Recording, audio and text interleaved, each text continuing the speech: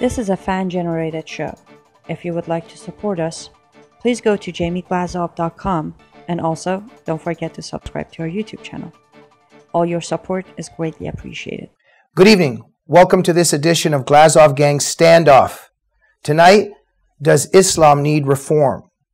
Our two guests this evening, Saba Ahmed, the president of the Republican Muslim Coalition, and we are also joined by Shireen Qudosi, the director of Muslim Matters at America Matters. Saba and Shireen, welcome to the Glazov Gang.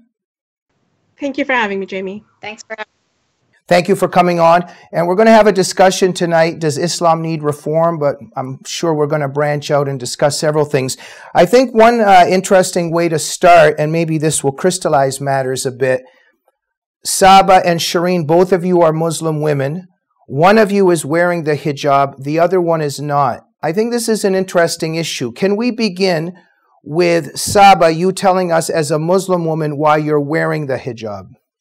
I believe that my faith requires it, and I actually feel it's a protection for me. So I love wearing it. It's part of who I am and part of my identity. Okay, do you have the right not to wear it? Yes, I do. So it's not mandatory in your faith? It's not mandatory in my culture, and as an American Muslim woman, I can choose to wear whatever I want, but I choose to prefer wearing it because I believe it's part of my identity, my faith, and Muslim women are required to cover their hair, and especially even when we pray, you can't pray without covering your hair as a Muslim woman. So I think it's very important. Thank you. It's very interesting that you say you feel protected, because we could kind of get into the dubious, a little bit of the frightening background to why the hijab exists in the first place, but that's for another time and place. What do you mean by that you feel protected?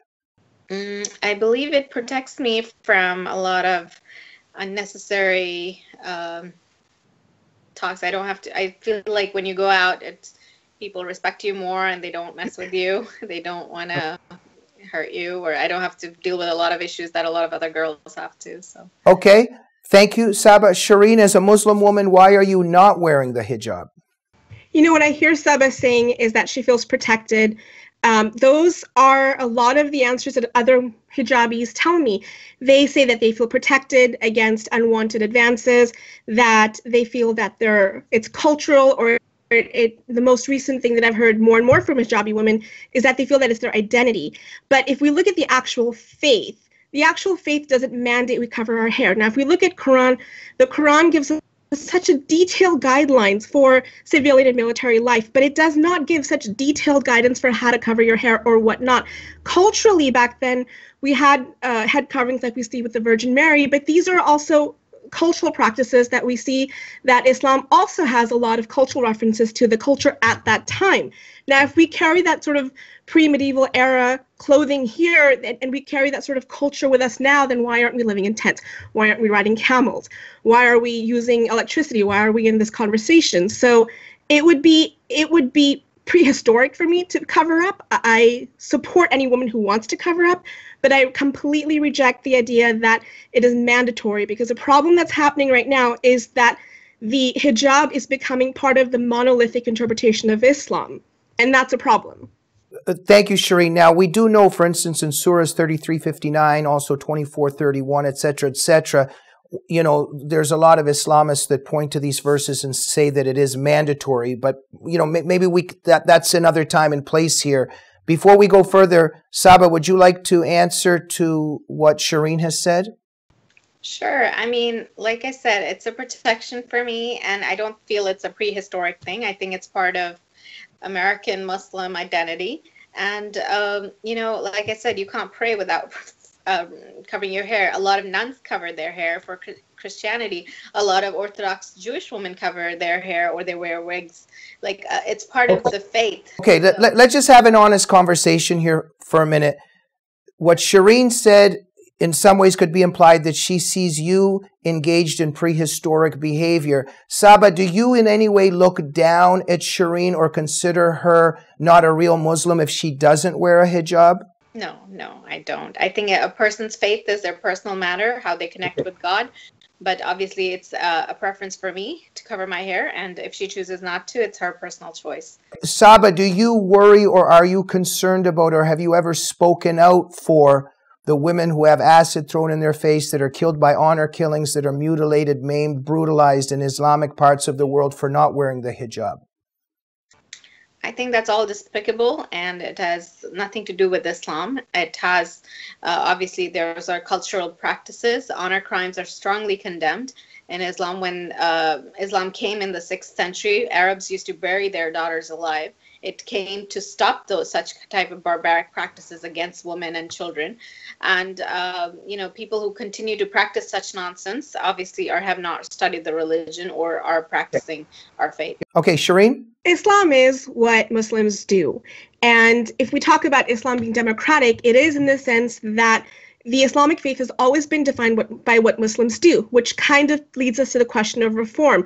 Islam has always been evolving, devolving, regressing, progressing. And so if we look at what Muslims are doing today, I don't think it's right for us as Muslims to say, well, that's a cultural practice, but original Islam doesn't advocate these practices. This is what's happening right now in Islam by Muslims, and it is our responsibility to actually look at it in the face and deal with it. Because if we are going to be so defensive about Islam, then we need to be looking at the people who are carrying out atrocities in the name of Islam. We can't just conveniently distance ourselves from people who don't behave in accordance to what we believe Islam is today. Well, and I love it when my guests help me transition to where I want to get, because you just helped me, Shireen. Thank you so much. So let's get into this now.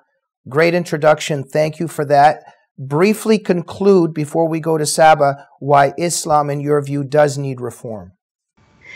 Islam, so from the day that, from day one, Islam has never been a static faith. The number one thing that you will hear Muslims say is that Islam has never changed. That is a complete misunderstanding of what their faith is. Islam has always changed. We can look at Prophet Muhammad between the first 12 years and the latter years. We can look at Islam since the death of the Prophet, when it became the religion of Islam and the spirit of the message was lost and Islam became politicized. It became the structure of Islam. And then we look at the last 100 years, where all philosophy, all theory has completely regressed. We have the rise of Wahhabism. So what we need right now is to get rid of the structure of Islam and go back to the spirit of the message.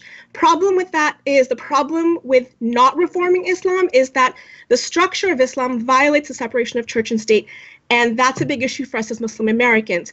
Historically, Islam has always expanded under political campaigns. So when Islam is politicized, as it is being politicized, the next natural step is expansion, which makes Islamism a greater threat than radical Islam. Thank you. Saba? I think it's, I don't quite understand the concept of Islamism. I've had this conversation with Zudi Jasser, and I think when they say Islamism, it's targeting anybody who practices Islam. And I think that specifically says 1.7 billion Muslims are apparently Islamist. And if you pray or if you follow the basic tenets of the religion, you're somehow a radical, which I think is completely absurd. I don't know how they define Islamism. I don't know how people are so... you can't box people into... There's no such checklist where you identify radicals by these 5 points or something like that. I think, when you target all of Islam practice, all people who are practicing Islam, and tell them that, somehow you're radical for following basic tenets, I think that's absurd, and it doesn't do anything much for the reform movement, because it just marginalizes. And I mean, the Quran has been there for the last 1400 years. It has not changed. The message of Islam is peace, and that is always going to be the case. And, people who choose to misinterpret it and use it for bad purposes need to be held accountable. But we shouldn't tarnish the name of the religion. Saba, just 1 second, but answer something that Shireen brought up that I think is vital. Is somebody living in America and is American, do you believe in the separation of church and state? Yeah. Does Islam teach that there should be separation between mosque and state? I think Islam provides guidance to run the governments, and it's different in Islamic countries, and that's why they use Islamic law to govern in their nations. I'm not asking what they do. Do you believe that there should be separation between mosque and state in America? I think, Islamic laws can help guide a lot of policies, but obviously here we have a system of checks and balances, and it's very we have a huge, strong religious movement in this country as well. It may be Christian movement or, the pro-life movement, the traditional family values movements. Conservative movements have been based on religious faith values, but to say that somehow that's all separation of church and state and that should not guide our policies is not correct. Well, Saba, I think some might think that you might not be answering this question directly, but we'll continue. Shireen, go ahead. Sure. Yeah, so Saba, I find it interesting that initially in the very first part of the segment, you were distancing yourself from Muslims who practice barbaric cultural practices such as FGM. And now when I'm criticizing the structure of Islam, we're all, again, one great, happy family. I don't think you can have it both ways. Either we are one collective or we're going to distance ourselves. Number two, when I talk about Islamism, I'm talking about the structure of Islam, the political Islam that wasn't the spirit of the message that Prophet Muhammad shared, but it became the philosophy that was codified into law. So when we look at hadiths, when we look at Sharia, the reason it's a big mess right now is because those were philosophers sitting around codifying their theories into Islamic law. That's what hadith is. That's what Sharia is. That's what fiqh is. That isn't the spirit of the message. So when I'm talking about Islamism, we're talking about structure, not faith itself. There are two different things. So I'm not saying that all Muslims are radicals or all Muslims are Islamists, but there is a politicization of the faith that's historical. You can go read about it. You can go look it up, and that's a problem. Number three, in previous interviews that I've seen of you is you talk about that you would have no problem if Muslim politicians were elected, if a Muslim president came into place that advocated for Sharia, that advocated for Sharia-based ruling. And so that tells me that answer is you don't have a problem with separation of mosque and state. Now, when we look at Judeo-Christian influence, it's there, but we don't get to just ban abortion. As much as we would like to ban abortion, we don't get to do that. So you can't give these answers that are dichotomies, and I know you mean well, but these are dichotomic answers that something is and something isn't. It doesn't make sense. Right, but I think, when you say, I completely agree, FGM is un-Islamic. I don't think you should blame Islam for the fact that there are certain countries that have this cultural practice. I don't think, nowhere in the Quran or Hadith have I read that is sanctioned by Allah. Excuse me. You should do a better reading of Sahih Bukhari, but continue. No, that's what you cited, first thing. Secondly, obviously conservative values are based on faith values that come from Christianity or Judaism or Islam. I think, that's what we have in common with a lot of other faiths. We all share basic core values, which are very much pro-life and traditional family values, pro-business, pro-trade. I'm glad to see Republicans in office, and I hope to see conservative policies enacted. I don't think we need to blame religions for it. We may have policy disagreements, but we don't need to blame an entire political. I don't think we need to blame the religion and its structure and ideology for it. But these are the facts. I don't understand how we're having two separate conversations. You're responding to henpecked comments that I'm making, not the actual statement that I've made, that the structure of Islam actually defies the faith and the spirit of the message that Prophet Muhammad received. And that structure is politicized. That structure is politicized. That politicization is Islamism. Islamism is a problem. It actually is more of a problem for Muslims. It's ruining our faith first and foremost. And so I don't see how you can deny that Islam is being politicized. See, for me, I don't understand what exactly you mean when you say Islam. I literally just told you. How do you define it? No, I just told you. How is an average Muslim supposed to know what are you talking about? I just told you. I've told you twice now. Political structure? I've just told you twice. You just don't want to believe that Islam is political, that in the 300 years after the Prophet's death, up until present time, that up until the last 100 years, these philosophers, these theorists were sitting around coming up with interpretations, coming up with theory that was codified into law, that became the sort of basis for the structure of Islam. And that structure of Islam continues to today. I'm sorry, what? So what? Like, yeah, there's What a do you lot mean, of people so who what? interpret. Wait, what do you mean, so what? There's Half the problem. 57 Islamic countries that follow Islamic, that are Islamic nations, and you're saying that some philosophers interpreted law differently. Some philosophers, sweetheart, no, not some philosophers. All the problems that we have with Sharia, for the most part, fiqh, jurisprudence, the barbarity that we see in these dictatorships. No, it, and we should have our own interpretation now for the 21st century. I would just like to get you to recognize that these facts exist. That would be a great start. There's 4 schools of thought. I know they have differences of opinion on various different Where issues. did that come from? That's the structure of Islam. Thank you. That's the structure. That Islamism. Is that what you're talking about when you say Islamism is those 4 schools of thoughts? Is that what you're talking? When we take theory and we plug it into a codified system of law and we turn that theory, turn that politicized Islam into the faith itself, that's politicization of Islam. Islam was not meant to be political. But like, that's how laws evolve. Even the Constitution, different people interpret it, different lawyers, different judges interpret the law, and that's how the law evolves. So you're saying that that's more important than the message that Prophet Muhammad received. The message of God is less important than the message of philosophers. That message ended in the 6th century. And that's where it was interpreted. No. Verse 5:3 says, "On this day we have perfected your religion." That's it. Mm-hmm. That's it. So how can you argue that these things happen all over the place and it's okay that this happens in Islam too? Okay, let Saba answer. Saba, go ahead. Islam, obviously the revelation ended, but the way that it was interpreted happened afterwards with the caliphs, with the 4 caliphs and the other folks who guided the religion.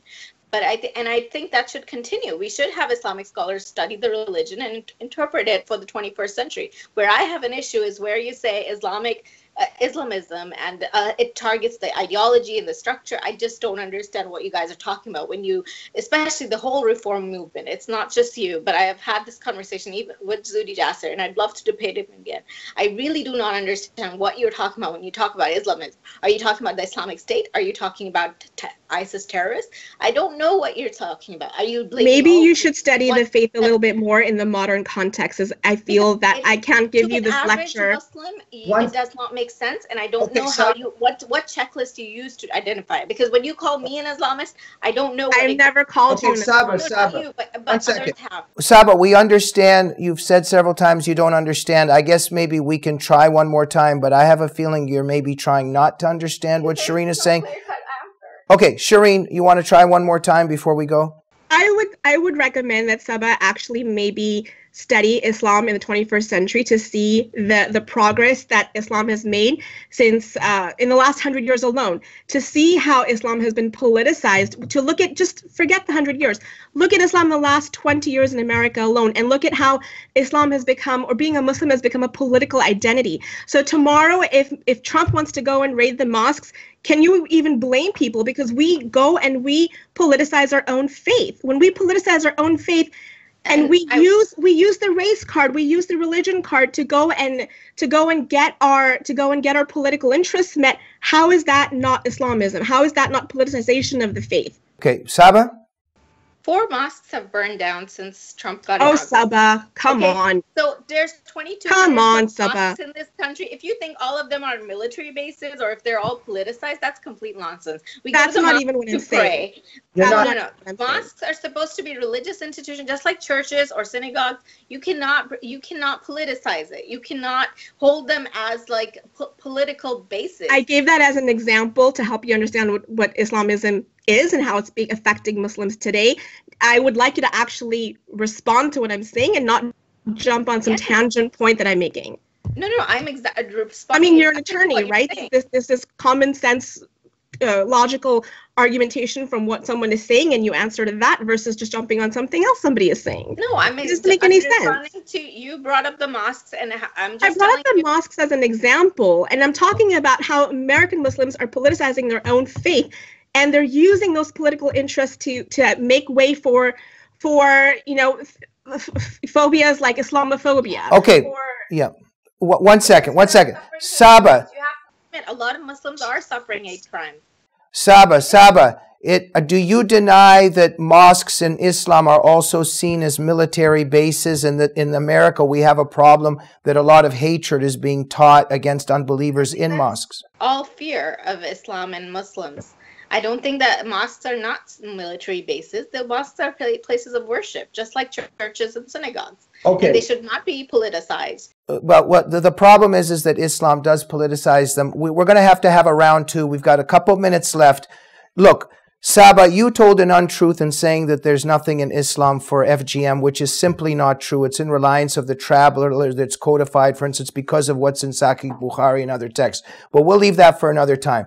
Let's talk about something that I don't think we can disagree about. Let's say Surah 47:4 that says to smite them at the neck wherever you find them. Now, there are some people that would argue, oh, well, that's being taken out of context and it's defensive, etc., etc. The problem is that jihadist groups like ISIS see 47:4 and believe it gives them a sanctioning to go behead unbelievers.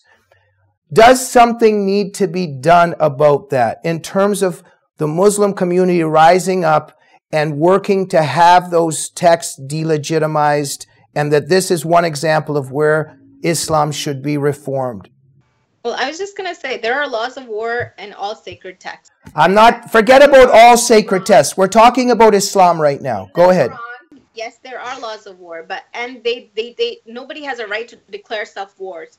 All right, what ISIS is doing is completely un-Islamic, and yes, they are misusing the teachings. And we should have Islamic scholars reinterpret those verses and figure out how they apply it in this day and age. Okay, but we shouldn't be blaming the entire faith. Okay. So there should be Islamic scholars who should reinterpret those verses. Did I just hear you say that? I think they should, because they're only narrowly applied. Okay, maybe this has something to do with reform. Shireen, go ahead. Absolutely. And I can speak for myself. I don't speak for the entire reform movement. And even the reform movement doesn't speak for all Muslim free thinkers. This is a very individualistic understanding of what Islam is. And when it comes to jihad, any sheikh, any imam, at least privately, will tell you that jihad is the doctrine of war. Jihad is not just this personal, soft, fluffy little struggle that we have internally. It is a doctrine of war. It needs to be seen as that. Yes, okay, I give it that a lot of the Quran is basically a history book, and it tells us what happened and how the situation was dealt with at that time, which means we look at it historically in context. That means for Muslims to be able to do that, that means we need to sort of bump the Quran down from this elevated status in the heavens and look at it like a historical book and understand the mentality and the context in which this book was written, and then not stick to it so clinically, so personally, and as if it's this word of God, rather than the message that was delivered to a human being who then wrote it, had it written, who then recited it, and then it was written down hundreds of years after. Hold on, I'm not that. A lot of Muslims believe it's the word of God. A lot of Muslims will tell you it is not the word of God. Do you not believe that? You don't believe that? Tell me where it's the word of God. How is it the word of God? The whole thing is a revelation from God. A revelation given to a man who then was the prophet? Recited it. Yes, he was not a god himself. Neither was he was a prophet. He was a man. He was a human being. So if we're going to if we're going to sit there and look at jihad as these verses and reinterpret them, then we need to look at the Quran as an entirety, as a book, right? Not as this divine thing that can't be touched. 1 second. Let Saba answer that. Saba? Yeah, I mean, I was just surprised that Shireen didn't think that it was all word of God. That was surprising to me. Okay. But I just find it interesting because obviously if we're going to be interpreting words of God, we have to look at what his prophets thought of those words at that time and how it can be interpreted. Okay, we are out of time, but if I can just add 2 minutes to this show, please, very briefly. I know the answer here takes 2 hours. Try to do it under 60 seconds.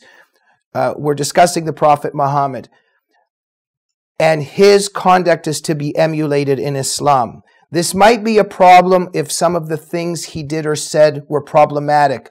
Saba, is there anything that the Prophet Muhammad did that might be a bit problematic?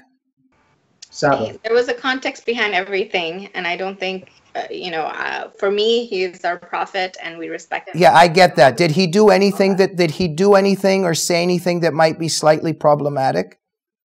I think it was all words of God and divine inspiration. And yes, it's not answering the question, Saba. Shireen, you answer.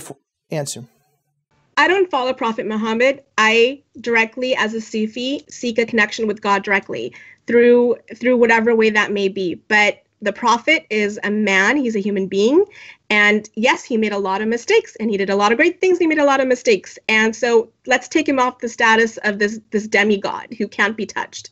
Okay, forgive me, but I think marrying a 6-year-old girl and consummating when she's 9 might be problematic when the Muslims are following his conduct. This is for another show. Doesn't matter. Yeah. Okay. She was 9 years old. We're going to 30 seconds concluding statement, Saba. Thanks for giving me this opportunity. I got a chance to flesh out my thoughts with Shireen, and it was interesting to hear her thoughts. Obviously, we do believe in the Quran as divine inspiration, words of God, every single word. And Prophet Muhammad is the seal of messengers, and we believe in him. You can't, the basic testimony of Islam is you believe in one God, and that Prophet Muhammad is his messenger, peace be upon him. And so I wish you all the best, but I don't think you can be a Muslim and not believe in that. Shireen, I see Saba's takfiring me, so you're implying that passive-aggressively that I'm not a Muslim because I don't believe in exactly what you believe in? I'm just telling you what I believe, that's all. If you're going to takfir me, at least be upfront about it and be open about it. I'm just telling you what I believe. Okay, right. Shireen, explain to our viewers what you mean. So Saba passive-aggressively just outcasted me as a Muslim, saying that I couldn't possibly be a Muslim because my views don't align perfectly in sync with her views. It's interesting to note that, Islam is all about peace and love, but at the same time, you just comfortably passive-aggressively outcasted me as a Muslim. Because you're denying the Prophet. So you do agree that you takfired me right now? I'm saying you're denying the Prophet of So God. You takfired me right now. How am I denying him if I'm saying he's a human being? If you don't believe in La ilaha illallah Muhammadur Rasulullah. How have I not believed in that? All I'm saying is he's a human being. You just said he's not a prophet, he's just a man. I did not say he's not a prophet. I said he's a man. He's a human being, which he is. Exactly. So what right do you have to he's a prophet of God. When did I say he's not a prophet of God? When did I say he's not a prophet? I said he's a human being. All prophets are human beings as well, right? So how did I say he's not a prophet? He's a human being. Yes, he's a prophet, but he's also a human being. He's not divine. He's not divine. The prophets are divine messengers of God. Okay.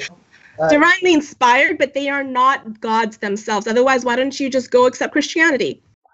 Saba, let me ask you this. In terms of what just happened, do you concede that in certain Islamic environments that Shireen would be in much greater danger than you in terms of what's being said on this show and whether free speech exists in Islam? Of course. Yeah, I think a lot of people would find that very offensive when you just deny the Prophet of Islam and you just say he's just... For the 7th time, I've not denied Prophet Muhammad being a prophet. Good. Okay, but what I want to end with is, in your eyes, Saba, is violence justified against a Muslim who might do such a thing, hypothetically? No, I think there are laws that govern, and a government and a state is supposed to execute those laws. I as an individual can't. Nobody has that power. Islamic governments do have the rights to enact policies and implement them in their countries. Based on Islamic law. Yeah. Based on Islamic law. We don't live under that. But thank God we don't live under Islamic law. Shireen, last word goes to you. We got to go. Honestly, I'm a little embarrassed for you, Saba, and God help you. You just takfired me and you have no problem with it. Shame on you. Shame on you. Saba Ahmed, Shireen Qudosi, thank you for joining the Glazov Gang. Maybe we'll arrange a round 2. Thank you for watching the Glazov Gang. If you appreciate what we do here, please support us at jamieglazov.com and make sure you're subscribed to the YouTube channel of the Glazov Gang. Good night.